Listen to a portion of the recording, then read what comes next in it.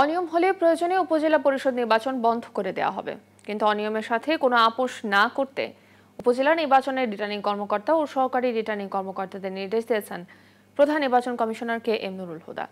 সকালে নির্বাচন প্রশিক্ষণ ভবনে এক কর্মশালায় তিনি এই মন্তব্য করেন। একই অনুষ্ঠানে নির্বাচন কমিশনার মাহবুব তালুকদার বলেন, কেউ যেন পেছনের দরজা দিয়ে উপজেলায় ঢোকার চেষ্টা না করে। বিস্তারিত হাসান পারভেজের প্রতিবেদনে। আগামী 10 মার্চ 87টি উপজেলায় শুরু হবে প্রথম ধাপে উপজেলা পরিষদ নির্বাচন। বুধবার রাজধানীর ইটিআই ভবনে পঞ্চম উপজেলা পরিষদ নির্বাচন উপলক্ষে রিটার্নিং ও সহকারী রিটার্নিং কর্মকর্তাদের 2 দিনব্যাপী কর্মশালার উদ্বোধন করেন প্রধান নির্বাচন কমিশনার KM নুরুল হুদা। 59 এবং 60 অনুচ্ছেদে নির্বাচনে কোন রকম অনিয়মের সাথে আপোষ না করতে নির্দেশ দেন সিইসি।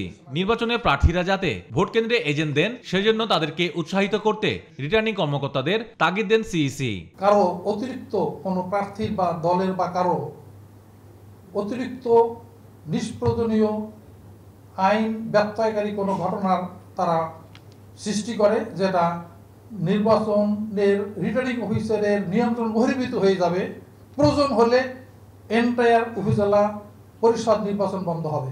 কর্মশালায় অন্য 4 কমিশনারও রিটার্নিং ও সহকারী রিটার্নিং কর্মকর্তাদের উদ্দেশ্যে ব্রিফিং দেন। কেউ দায়িত্ব পালনে ব্যর্থ হলে তার বিরুদ্ধে আইনানুগ ব্যবস্থা নেবে নির্বাচন কমিশন, এমন হুঁশিয়ারি দেন তারা। অবৈধ উপায়ে আচরণ বিধি লঙ্ঘন করে কেউ যাতে পেছনের দরজা দিয়ে উপজেলা পরিষদে ঢুকে না পড়েন, নির্বাচন সংশ্লিষ্ট কর্মকর্তা তথা রিটার্নিং অফিসার ও সহকারী রিটার্নিং অফিসারগণ তা নিশ্চিত করবেন। আপনারা আইনটাকে প্রতিপালন করে নির্বাচনটা করেন।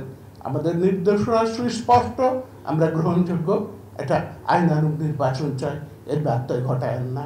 নিজের বিবেকের কাছে দায়বদ্ধ থেকে সাহসিকতার সঙ্গে দায়িত্ব পালন করতে নির্দেশ দেন কমিশনাররা। কর্মকর্তা হিসেবে আপনারা আছেন। হাসান পারভেজ, নিউজ 24, ঢাকা।